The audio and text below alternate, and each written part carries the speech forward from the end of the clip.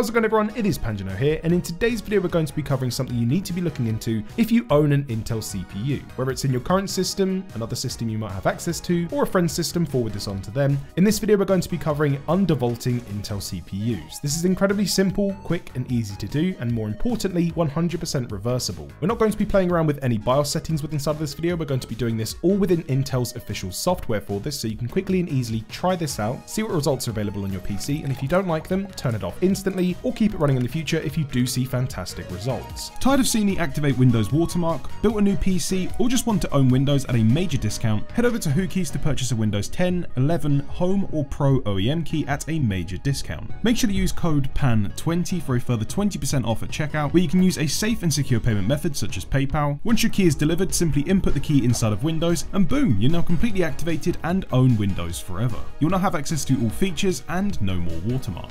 Thanks again to WhoKeys for sponsoring today's video. Undervolting your Intel CPU is extremely useful and very easy to do. It will allow us to lower the overall voltage being drawn from the CPU at its stock settings, whilst keeping stock performance, or in some cases even increasing performance. Regardless of what Intel CPU you are using, whether it's brand new, incredibly high end, or something on the lower end SKU of Intel's chips, will lower the amount of power being drawn from the system and CPU, saving money on power bills, and is a win-win-win scenario. There is literally no downside to undervolting, and if you're not doing this, you aren't getting the most out of the CPU in which you are using. We're going to be making this as simple and as quickly to apply as possible, and it's 100% reversible. Jumping straight into the guide, we first of all need to obtain the Intel Extreme Tuning utility. You can do this through intel.com's download section, or via the link in the description below, or a quick Google search. Scroll down to download XTU setup.exe, save that, open the XTU setup. Install, yes. If you do run into any issues whilst running XTU, this could be for a few reasons. Reason number one may be due to you having core isolation enabled on your system. In some cases, you may have to turn this off. You can turn it back on quickly and easily if this still doesn't work afterwards. To check this, go to the bottom left hand side, click on the Windows button, type core space isolation. Click on the core isolation setting, navigate down to memory integrity and switch this to the off position. You might have to restart your device, go back to core isolation after the device is reset, and make sure that memory integrity is switched off. Run the Intel XTU setup again and see if that fixes your issue. Another issue that could be causing this is if undervolt protection has been enabled on your system's BIOS. This isn't available on all BIOSes. Have a look around. You don't have to play around with any settings. If you do manage to find this on your system, try disabling this. Other reasons Intel XTU may not install to your PC may be due to you running this on an unsupported platform. Now, your CPU might still be supported by Intel XTU, and there is a workaround to get an older version or a current version of XTU installed by bypassing this check with inside of the installer. We won't be covering that in this video, but it does exist around. You can Google around for this and try this out yourself at your own risk, but it is out there. Lastly, if this doesn't install, it may just mean that it's not supported on your system. This will not work on every Intel-based CPU, and that's completely fine because there are other methods in which we can utilize to limit the power of processors in other ways on practically all CPUs, and there will be a guide coming to the channel soon, so make sure that you are subscribed for that if you do happen to be on a system where this isn't supported. When undervolting Intel CPUs, especially more modern Intel CPUs, I would recommend avoiding updating your BIOS if it's not 100% necessary. Unless you're waiting for any BIOS fixes, features that are quite buggy, and you're looking for a BIOS update to come out that potentially fix those. If your PC is currently working perfectly fine and there is no need to update your BIOS, I would avoid doing so, as on some CPUs it's being reported that undervolting actually no longer works. You won't cause any damage by applying an undervolt to a CPU that no longer works with undervolting. The settings just simply won't be applied, and the stock settings will override them, running the stock settings regardless of what you set. By all means, if you're looking for BIOS fixes, updates, or features aren't currently working and you're looking for a more stable BIOS, that is way more important than undervolting your system. So in those cases, make sure that you do update your BIOS. All of the necessary features and fixes you're looking for is way more important than applying a system undervolt. Once the program opens up, you can navigate down to the advanced view to see other options, but we're just going to be focusing on the compact view in this video, and the only option we're actually going to be using is the core voltage offset. The only other thing you need to make sure you can do to see if you are able to adjust the core voltage offset. You'll then get an overclocking disclaimer, select agree to that. We're not going to adjust it to anything, just make sure that you can see if this slider does actually move, and if it does, great. That means that your CPU is supported, and we can then begin undervolting. With Intel XTU set up and ready to use on your PC, we then need to obtain two other pieces of software to ensure that we get the best results possible. First thing we're going to be obtaining is Cinebench R23. We can use this to make sure that we're getting real world gains from this undervolt, and it's also great to put a load on the CPU to see how the CPU behaves whilst being undervolted. And we're lastly going to be utilizing Hardware Info 64. This application will be able to show us the watts being drawn from the CPU, the voltage being used, our temperature temperatures and our core clocks and everything you need to know whilst undervolting, do a quick Google search for Cinebench R23. You can use any of your favorite sources. Scroll down to Cinebench R23 for Windows, select download. We're going to head to hwinfo.com/download. Scroll down to either the installer or portable versions of Hardware Info 64. Select free download, click on any of the hubs. Scroll down to the desired version of Hardware Info you would like. I'm going to be going with the beta. Once it finishes downloading, double click on the folder, grab Hardware Info 64 and put this on your desktop. Find the Cinebench folder once it finishes downloading, right click and select extract all. Get rid of the zipped Cinebench folder. What we're first going to do is open Hardware Info 64, navigate over and check sensors only, then start. You'll then see a ton of readouts. We don't have to take note of most of them. We're simply looking for the readouts titled CPU. Anything else you can minimize by clicking the arrow next to this. Underneath this, we're looking for where it says core clocks. Click on the drop down menu for this, so you should then be able to see all of the core clocks for your CPU cores. We're then also going to scroll down, minimizing any other unnecessary information until we find CPU package, and this is the temperature readout we'll be using. We're then also going to look for CPU package power, which will show you how many watts the CPU is drawing. And last but not least, you're looking for core VIDs. This is the amount of voltage the CPU is using. At the top, we have current, minimum, maximum, and average values. So as you can see for me currently, the CPU is using 1.19 volts. The lowest the voltage has been since Hardware Info has been opened is 1.153 volts. The highest it's been is 1.295, and the average is 1.228. Throughout this process, we're going to be keeping an eye on these four values. We're then going to open Cinebench and get a base result. Select accept, head to the top left hand side to File, Advanced Benchmark, then navigate down to Minimum Test Duration and make sure this is set to off. Slightly minimize Cinebench so you can open Hardware Info 64 in the background. What we're then going to do is run a quick CPU multi-core test. Select Start on this. The most important value we're going to be looking at whilst this test runs is our core VID current voltage, which is 1.165 volts for me. Your CPU could be completely different, so don't be alarmed if your number is much lower or much higher. You can then also look down at our CPU current package power, which is 118 watts. And we're getting about 60 degrees on the CPU package. We've scored 16,927 points. With our first run done, what we can then do is minimize Cinebench. We can then begin undervolting.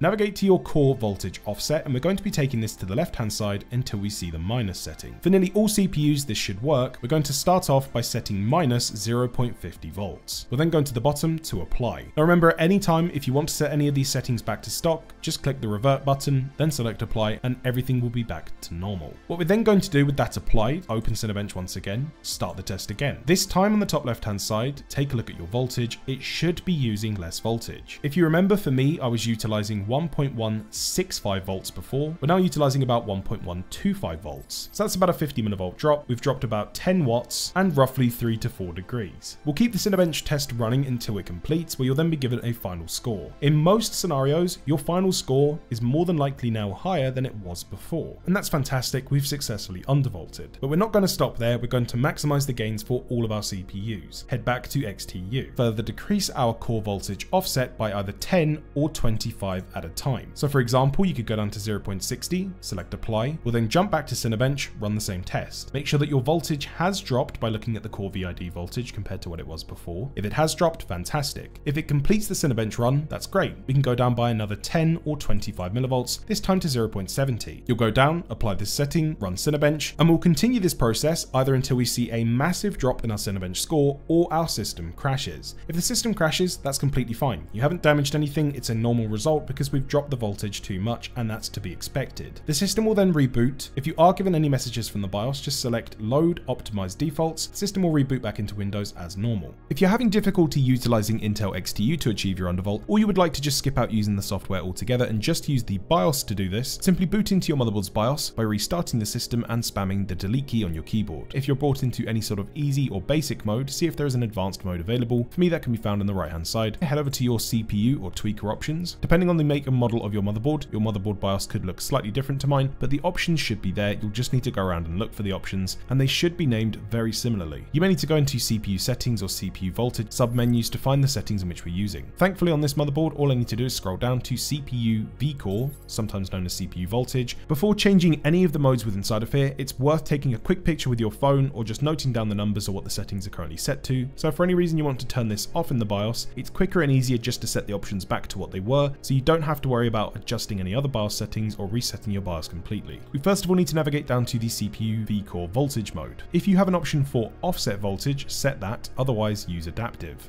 For me, I only have adaptive. Set the VF offset mode to legacy if this option is there for you. If it's not, that's fine. I can then navigate down to internal CPU vCore offset. Just like we would do with the Intel XTU software, we would start by taking away voltage, so we'll input negative or minus 0.050 to undervolt the CPU by 50 millivolts. What we'll then do is input that value by pressing enter. Go to the top right hand side to save and exit, boot into your system, run Cinebench with hardware info 64 running in the background, and make sure that your voltage is lower than it was last time. All you then need to do is follow the rest of the steps in this video, which are showcased using XTU, but instead of using XTU to change your voltage, you'll boot into the BIOS and repeat this step with your lower voltages until eventually you're met with a crash, where you'll come inside of here and then put your previous stable voltage in, just like you would if you were utilizing XTU. On my CPU, I'm able to go to minus 0.140 volts until it starts crashing. So what I would then do is add back 10 millivolts. So I would go to 0.130. I would then select apply, run Cinebench once again to double check that it is actually stable and it wasn't a fluke. If it's not and it crashes again, then all you need to do is add back an additional 10 millivolts to the voltage in which you previously tried. If you remember back to earlier on, my CPU was utilizing about 1.165 volts throughout this test. If you take a look up at my hardware info, currently I'm only utilizing 1.053 volts. Our CPU package power has dropped down to 92 watts, and the CPU package itself is sitting at about 50 degrees. Remember, your numbers will be completely different. Your CPU could be using a lot less voltage or a lot more. So I've now just retested Cinebench using negative 0.125. It's 10 millivolts over my last crash point, and I've successfully finished the Cinebench run. I've got a final score. The final score is fine. So this could now be stable. What we're then going to do at this point is leave this applied, minimize XTU. We then need to do some real world testing on our system to ensure that this is in fact stable. So boot into any of your favorite games, re-render some projects you might have saved on your PC if you do any video editing, and use your PC how you usually would. A couple of great games for this would be Warzone 2.0 or Apex Legends, as they are incredibly sensitive to any CPU adjustments. If you're not sure what load to put on your system, you could utilize a program such as OCCT or other CPU stress testing software of your choice. Alternatively, if you just want to utilize Cinebench, you can navigate to the top left hand side to File, select Advanced Benchmark, go to Minimum Duration, and you can set this up to half an hour. If it passes the half an hour test, that's fantastic. If you're able to play your favorite games without any issues, that's also great. If you run into any crashes or instability, even if it's just program crashes that you aren't used to that have only come up since you've undervolted, all you need to do is head back inside of XTU and just add an additional 10 volts to your undervolt. If my crashing stops and that fixes my issues and I'm able to play my games in a real world test scenario and use Cinebench and it completes no issues, fantastic. We've then been able to find our stable max undervolt for our CPU. But bear in mind, stress testing isn't everything. Because we are applying a negative voltage offset, this means that our voltage will still fluctuate at idle and under load on Windows. We aren't running a static voltage at all times. So one other avenue you do need to test in your system is that your system is completely stable at the desktop, not running anything at idle. So close out of all the programs on your system, don't have anything running, set it to your desktop how you usually would have it, do some light web browsing and use it very lightly. If you are still stable and you don't have any crashes, fantastic, you've now successfully found your maximum undervolt for your CPU. If you do notice any slowdowns, sluggishness or crashes at the desktop or doing extremely light loads of work such as web browsing, all you need to do, open up XTU, add plus 10 millivolts, apply, and continue this process until all of those issues are gone. Once you have found your successful undervolt in which you are happy with, take note of the numbers, even if it's just a notepad on your desktop.